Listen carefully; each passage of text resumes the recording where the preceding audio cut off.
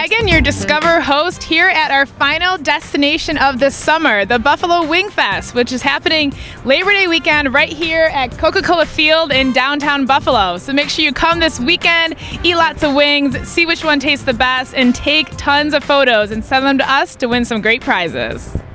Can you tell us what people in Western New York and around the country really can expect at Coca-Cola Field Labor Day weekend? Well, I'll tell you, Megan, we've got, needless to say, chicken wings. We've got 40 tons of chicken wings coming in, and they're jumbo size. We've got 32 different restaurants serving them up, and 15 new restaurants this year, which is pretty exciting. And we have our first international restaurant, the Real Sports Bar and Grill out of Toronto. So we're pretty excited about it.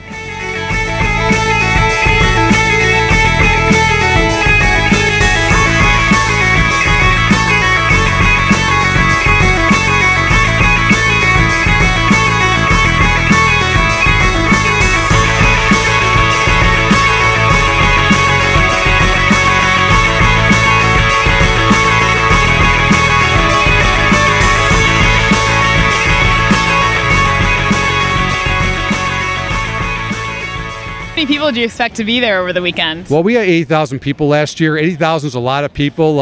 It's always weather dependent, but we're on the radar across the country.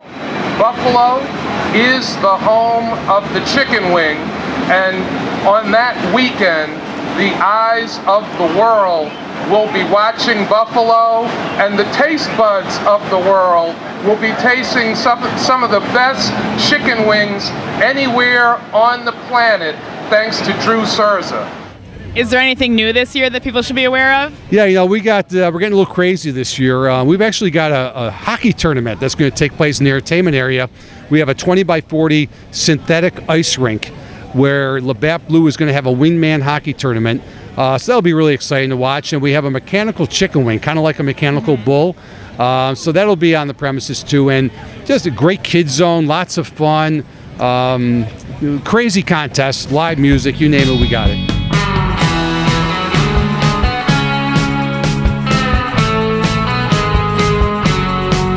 So if you want to win $100 to Dunkin' Donuts this summer, send us your best wing photos from WingFest at buffalonews.com/discover. I got to find some